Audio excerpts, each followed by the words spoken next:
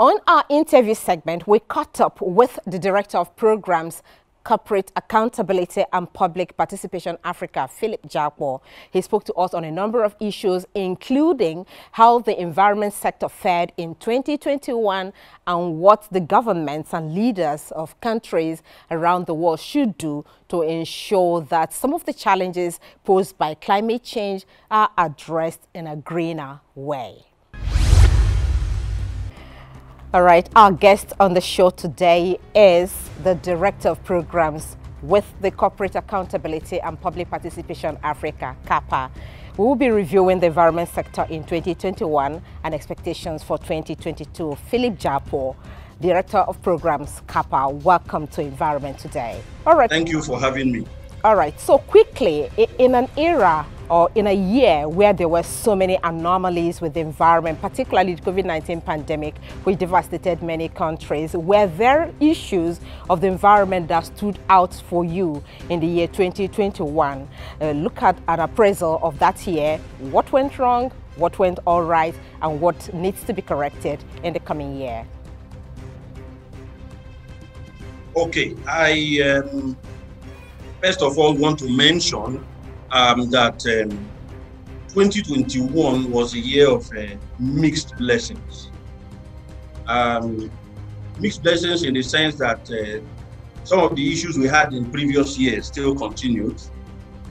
Then such issues like oil pollution, especially in the Niger Delta, these issues continued.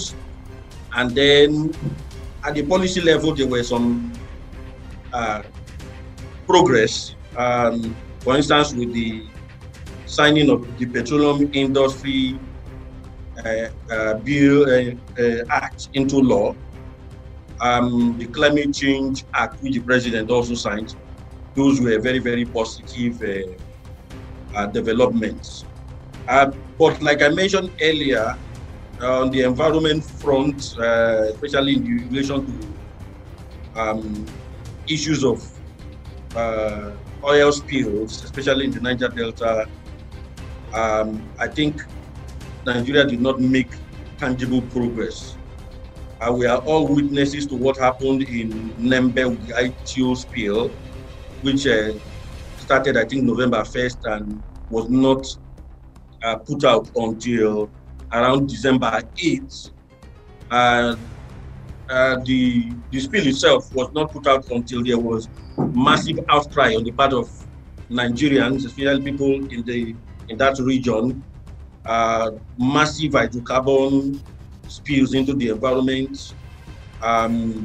This continued to happen until, like I mentioned, Nigerians started crying out. Fishermen, fisherfolk, civil society people started crying out.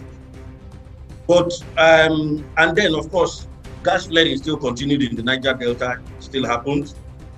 The suit that we used to witness in Port Harcourt has extended to Bayelsa. So pollution in the region is still growing massively, and climate change has ended up worsening the impacts of this crisis. Because, like I said, now you see dead fish littering the shorelines of the Niger Delta. It's affecting agriculture, it's affecting fish catch, it's also affecting the life expectancy of the people in the region. So that is a serious thing. All right, Philip, I know you were in Glasgow for the Climate Change Summit, that's the COP26 summit, which happened in November. And I'm going to ask you this because we saw a pushback, for instance, on fossil fuel at the global level. For the first time after 4 years of inaction in the United States, we saw United States launch a comeback to the negotiation table.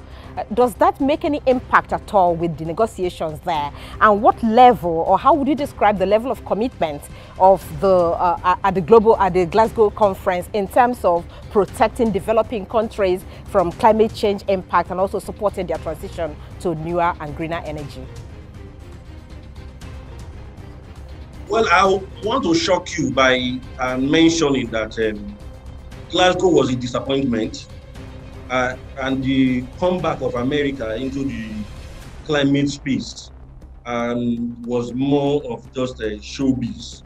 And if you recall, in the first week of the COP in Glasgow, you had a lot of eminent personalities, former presidents. Biden was there, Obama was there, the UK Prime Minister. They were all, making very, very glowing speeches. But the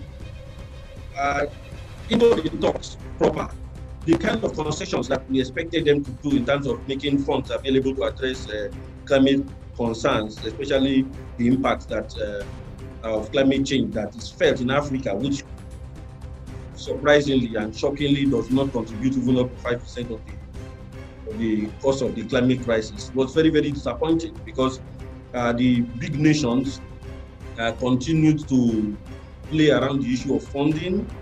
And then what dominated the talks was net zero. And net zero is an industry-acquired language. I continue to use that. Ideally, net zero will be the issue of going carbon neutral.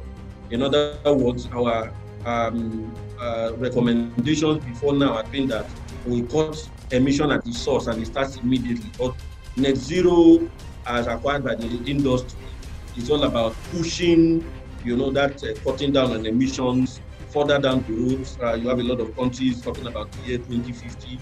And our own country, Nigeria, went there our president was there to announce that Nigeria will start cutting down on emissions, looking at the net zero issue from the year 2060. So it doesn't impose any real responsibility on these countries on what is happening right now. The climate impacts are being felt readily.